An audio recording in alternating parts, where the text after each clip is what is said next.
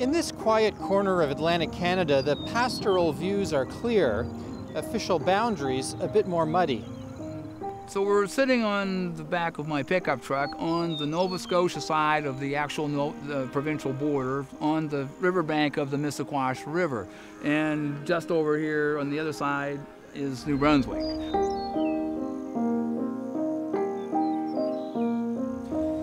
The river has been the boundary between the two provinces in this marsh since the British carved New Brunswick out of Nova Scotia in 1784.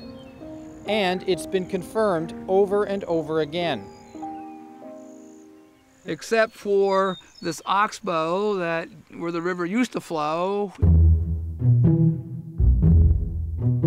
There's this one piece of land, though, on the Nova Scotia side of the river that belongs to New Brunswick.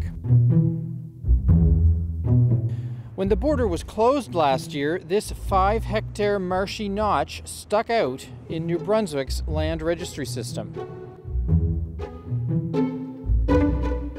A federal government atlas shows the boundary in the river and the land is part of Nova Scotia.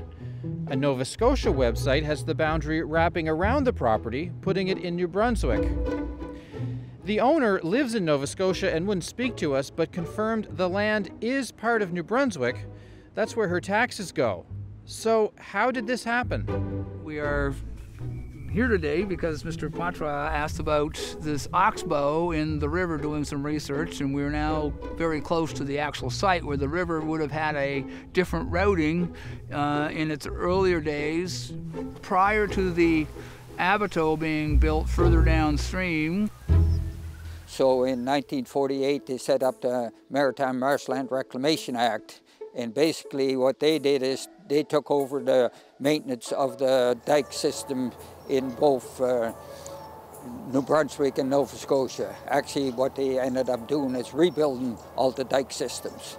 And so as a result, if the old original creek meandered a lot, sometimes what they did is cut an oxbow off so you could go straight through, and that could cut the distance in that particular area by about a third. So you could get much better water flow in that area. It just was more efficient to get rid of the water, to drain, to cut a new channel and bypass the big loop in the river. You can see where the old riverbed is and why this land was once on the New Brunswick side of the river, but isn't anymore.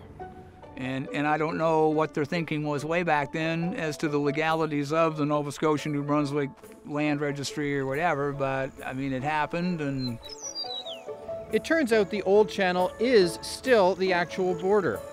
Service New Brunswick says when a natural feature like a river is a boundary, the boundary shifts with the river only if the shift is gradual and natural, like with erosion. If the river moves through artificial human engineering, the boundary stays in the same place.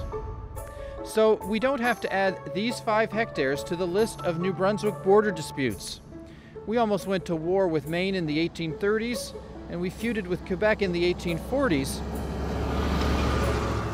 We're still disputing whether this island near Grand Manan belongs to Canada or the US.